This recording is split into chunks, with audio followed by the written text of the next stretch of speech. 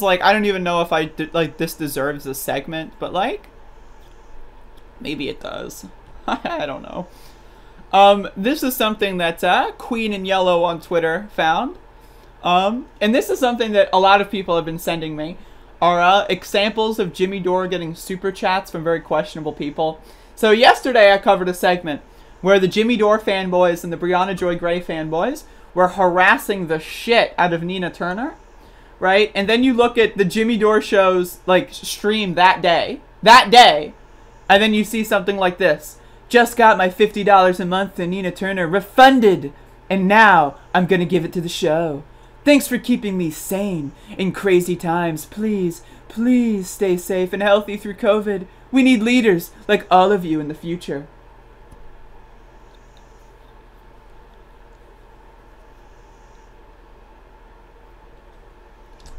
This is just so fucking dumb, dude. Not good. Believe me, not good. It's just so dumb. No good. No good. I've got some other examples. I'm going to bring up a notable one real quick. I've got it in image form, so let me go find it. This is another one that I thought was very, very, very questionable. And this was like maybe 2 or 3 weeks ago, someone sent me this one. And this is this one is the most questionable. So an account named Trump. Now, again, Jimmy Dore, and when I debated Nico House, remember when I debated Nico House and he was telling me that he knows the personal financial situation of every single one of his viewers? Remember that? Nico House thinks the election might have been stolen. It might have been stolen. But he also knows the personal financial information of every single person that's ever donated to him and every single person that's ever donated to the people he doesn't even really interact with that much. He knows that. Nico House knows the personal financial situation of every single person who's ever given money to Jimmy Dore. Right? So, keep that in mind. But again, this is, I think this was on January 6th. This was around then.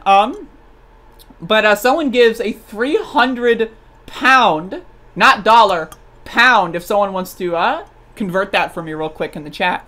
Hey Jimmy, I'm probably the first person to say this to you. You wish, right? You wish. Why not do a video about the recent US 2020 election and how much evidence of election fraud has been brought to the surface? Now, again, Nico House, who by the way is still afraid to debate me, he promised a second debate. And then instead of showing up, he decided to run a smear campaign on me. Beta male, right?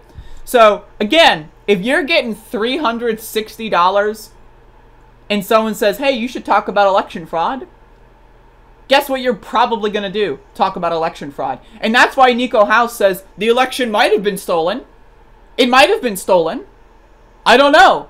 But, by the way, I also know the personal financial situation of every single person who's ever given me, Jimmy Dore, or Fiorella Isabel money ever in the history of humanity.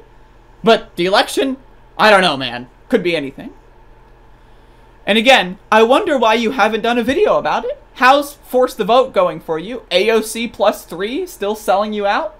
Again, this is the kind of shit we're up against. These people will not even acknowledge. Right?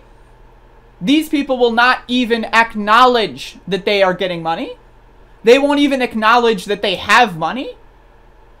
Let alone what kind of money they're getting, where it's coming from, how it influences them.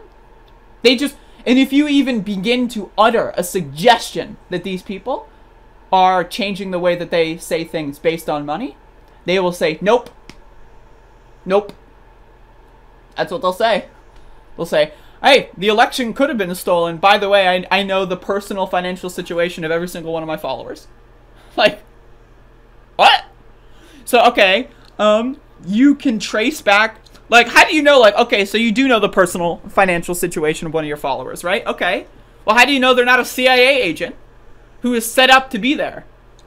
Oh, I don't know. So, what they're saying is they know not only the personal situation of all of their followers, but they know the entire biography of every single one of their followers to know that they're not giving them money for nefarious purposes. I have news for you, motherfuckers. When a YouTuber gets paid, especially a significant amount of money, to say a certain thing, guess what they're going to do? They're going to say a certain thing. Right? And everyone has a different threshold of how much money is required to change their tune. I have a very high threshold. People like Jimmy Dore have a very low threshold. Nico House, I don't even think he does have a threshold. Nico House is like a fucking, like, you know, one of those Make-A-Wish fountains where you throw like a penny into the little fountain and then you just say like, pretty please, can I have a pony? That's Nico House. You can throw a penny at that motherfucker and he'll do whatever you want. Because he's got no morals, he's got no principles. People like Jimmy Dore, no morals, no principles. They're a bunch of fucking sellout losers. Literally. Literally. Sellout motherfucking losers. That's what they are. So I wanted to make that very explicit. And with that being said... No good, really bad for you. And by the way, I would like to say a message from my sponsor. I'm just kidding. Oh my god.